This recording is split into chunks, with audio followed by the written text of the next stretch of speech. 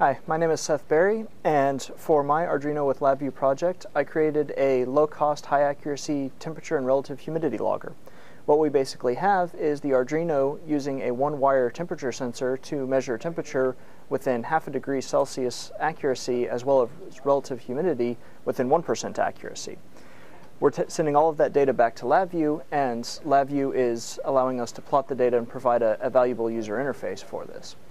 Some of the benefits of this are anytime you're in a laboratory, the environmental conditions often affect the results of what you're doing. If you're doing calibration or any kind of test, having temperature and humidity data can often indicate why you're seeing the performance that you're seeing.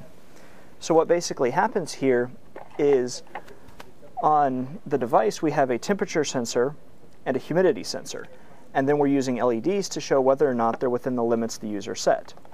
So if I start to heat up the temperature sensor with my finger here, eventually we're going to exceed the limit that I set, which was 26 degrees.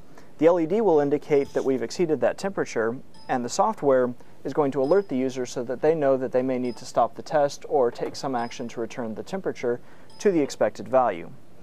Now, one of the valuable things about the toolkit that we're using here is that while it didn't contain the one-wire code that I needed, I was able to very easily add it, which makes the toolkit very expandable. The Arduino has a lot of example code on the internet that's available, and with this toolkit you can easily plug it into LabVIEW.